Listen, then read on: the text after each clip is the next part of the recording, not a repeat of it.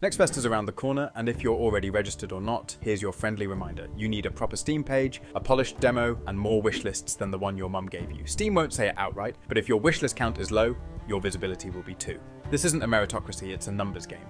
And wishlists aren't technically required by Steam to join Next Fest, but without them, you're basically walking into a marathon with flip-flops. When it comes to your Steam page, presentation isn't just important, it's critical. Your capsule image, description, and trailer are the first impressions players get, and they can significantly influence whether someone decides to learn more about your game or moves on. It's essential that these look professional and align with the expectations of your game's genre. According to insights from How to Market a Game, using genre-specific visual cues in your capsule can help attract the right audience. For instance, if you're developing a crafting game, incorporating elements like tools or workbenches can immediately signal the game's focus to potential players. The most common advice here is don't make your own capsule art. Just don't. You're not good enough. You're just not.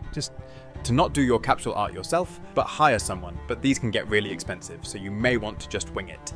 I have a proposition for you. If you have a good sketch and are on a low budget, we can ask my wife to illustrate it.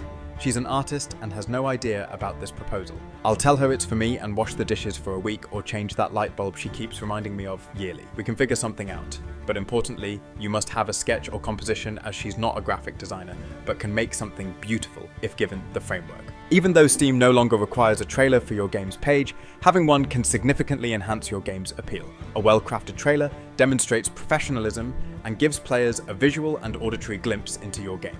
It's recommended to showcase actual gameplay within the first few seconds to immediately capture interest. Avoid starting with logos or lengthy cinematic sequences. Instead, focus on the gameplay experience. Your description should be concise and informative, focusing on what players will do in the game rather than delving into extensive lore or backstory. Highlight the core gameplay mechanics and unique features that set your game apart. For example, instead of writing, "In a world torn by war, heroes rise," you might say, "Engage in fast-paced tactical battles where every decision counts." This approach provides clarity and helps players quickly understand what to expect. Alright, time to talk about your demo and the sign-up process.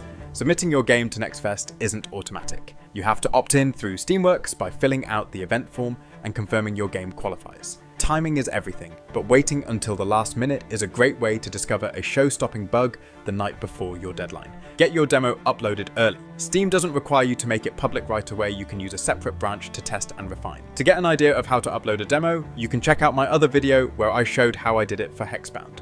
Finishing touches matter more here than in any other part of your dev cycle when considering Steam Next Fest. A broken demo during Next Fest isn't just a hiccup, it's a visibility killer. When people download and uninstall due to a crash or bug, they move on to the next thing, and Steam notices the bounce rate. Some good practices include test your build relentlessly, play it, break it, then give it to someone who thinks dragging the My Computer icon into the recycling bin will blow their computer, and see if they can handle things in your demo without your help. Second, front-load your best content. Players have a queue of demos to try. If you wait 5 minutes to show them what's cool about your game, they'll be long gone. Hook them early. Give them the fun part fast. Don't save it for level 4. Treat your demo like a first date. You don't need to show everything, but if you show up late, underdressed, and talk only about lore, you're not getting a second chance. Wishlists are Steam's love language. They're also Steam's currency, handshake, horoscope, and dating profile. Everything the algorithm does is influenced by how many wishlists you've got under your belt. Here's how it works. Steam's algorithm isn't particularly creative. It rewards games that are already gaining traction. Wishlists are one of the clearest signals Steam has that people care about your game. The more wishlists you have going into Next Fest, the more likely to get more impressions and be shown around like a new baby photo in a Facebook mum group. And no, you can't just wing it once the event starts. That's like planting seeds during a harvest. Most of the visibility benefits happen because of wishlists accumulated before the fest kicks off. Devs with 10,000 get free real estate on every user's screen. Make it your full-time job to collect wishlists in the months before Next Fest. Post on social, send email updates, ask your target audience or community to wishlist. Build a trailer that ends with a giant glowing "Wishlist Now" prompt. Put it in your Twitter bio. Tattoo it on your dog if you have to.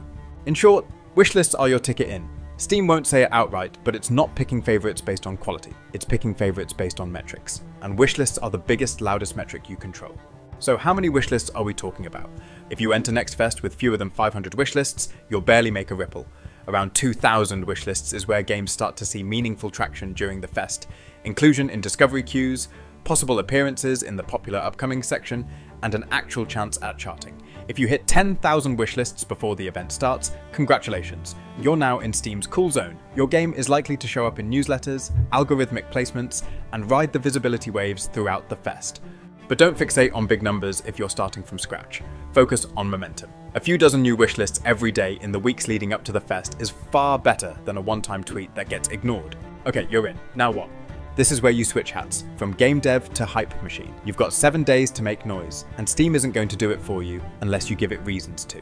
Steam lets you run live streams directly on your game's page, and during Next Fest, that page can get serious traffic. A lot of players will lurk for a minute before downloading, and seeing real gameplay, especially with dev commentary, helps convert them. You don't need a whole studio setup, just a mic, OBS, and something to say while you play. Now let's talk outreach. Post on your socials daily. Highlight clips, funny bugs, unexpected player reactions, and wishlist now reminders. A one-time launch tweet isn't enough. You need sustained presence. If you've got a mailing list, send updates halfway through the fest to remind people to check the demo, and if you don't have a mailing list, that's your next homework assignment.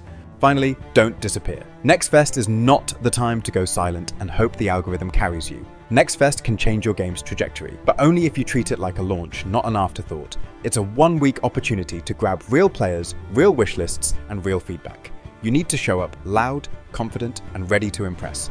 If you've been watching from the sidelines, waiting for the stars to align, this is the sign. Get your page polished, get that demo tight, and build hype before it starts. Because once Next Fest begins, it's go time. No one's handing out participation trophies. Your game deserves the best shot you can give it. And Steam Next Fest is one of the few moments where the playing field is actually tilted slightly in your favor if you show up prepared. So go make something cool. Be smart about how you show it. And most of all, don't vanish after your demo goes live. Good luck out there, and may the algorithm notice you. Thanks for sticking to the end. If you'd like to support me or the channel, a wishlist and a subscription would be greatly appreciated.